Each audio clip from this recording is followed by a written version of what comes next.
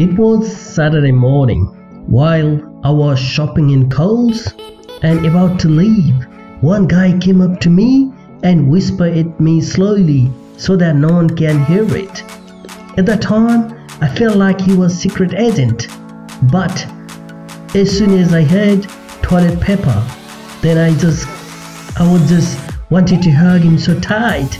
But this coronavirus didn't let me do that either. He was saying toilet paper delivery just came and you should run for it. I actually did run and managed to grab one packet with 32 rolls. However, I did not have any resolution when 2020 started because I am the guy who just go with the flow.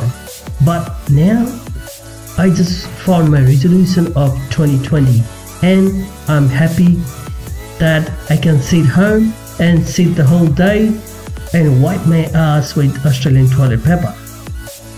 I'm very sad about people dying around the world because of coronavirus, and many countries are already in lockdown with no business are running. Many people lost their job, including me, and I have no idea what to do next. While I was surfing on the internet, people are fighting for toilet paper. It was just not right at all. Elderly people and disabled people aren't getting what they need. And now Australian people are fighting for toilet paper. I'm just not panic buyer, but every time I go to the supermarket, I see empty shelf.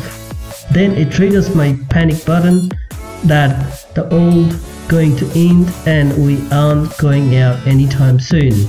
So I have to buy something for my survival. While not able to find enough toilet paper, it triggered my anxiety and I have no idea what am I going to do next. Australian toilets aren't actually designed to use water, so it's harder to use water. But I remember that moment when I bought one packet, I was so happy. So now, I'm declaring that the key to happiness in 2020 is buying rolls of toilet paper. At last, I would like to ask everyone to take care of their health and be safe.